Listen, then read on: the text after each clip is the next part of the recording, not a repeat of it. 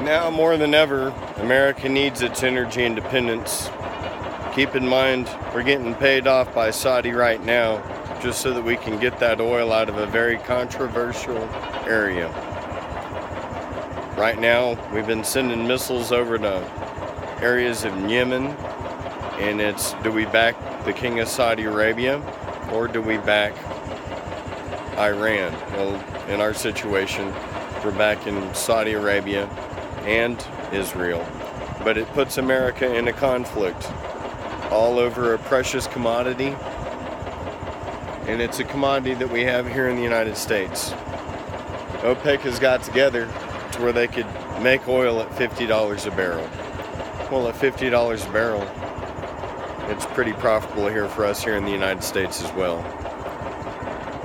Problem is, we don't have enough refineries in every state so that we can make it available to the people when we produce it in every state.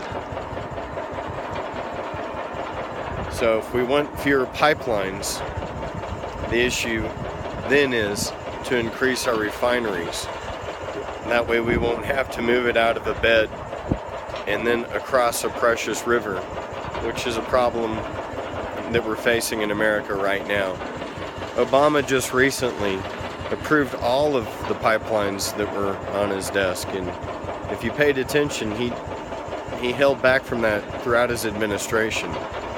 He's doing that because Saudi's making some very massive war-type moves, and if a war kicks off, we've got to have oil, because oil could easily go from $100 to $200 a barrel again.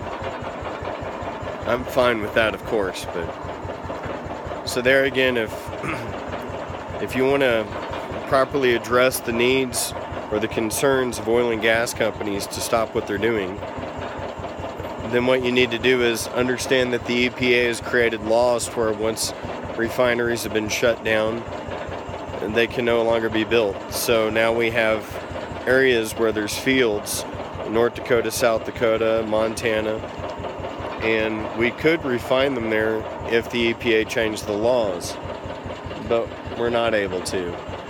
And as such, these pipelines are being created. I'm here for change. I'm just letting you know another angle that we can use because of the protests and because of what's going on. Thanks for listening.